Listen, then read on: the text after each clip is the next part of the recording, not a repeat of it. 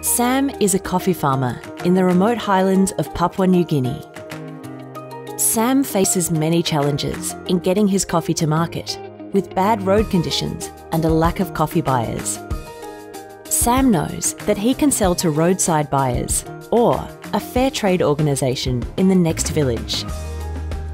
Sam wants to know more about the Fairtrade organisation, so he speaks to Matilda, the manager.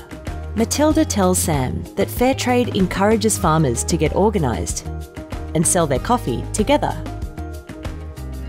The Fairtrade organisation is made up of member farmers, a management team and a board. They work together to make it easier for farmers to consistently sell their coffee and have a voice in decision-making processes. Members benefit from Fairtrade through the Fairtrade minimum price, a stable and fair price for their coffee. The organisation and members benefit from Fairtrade through the Fairtrade premium, an additional sum of money which members vote on to decide its use. In Matilda's organisation, the Fairtrade premium has helped the organisation grow and help members get new tin roofs.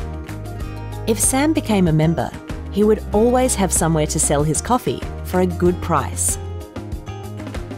Sam would also get a vote in how the Fairtrade premium was spent. And more than that, Sam would be a part of strengthening his community through farmer organisation and good leadership. What does Fairtrade mean for member farmers? A better price for their coffee, community development opportunities through the Fairtrade premium. Strength in numbers means many farmer voices are louder than one.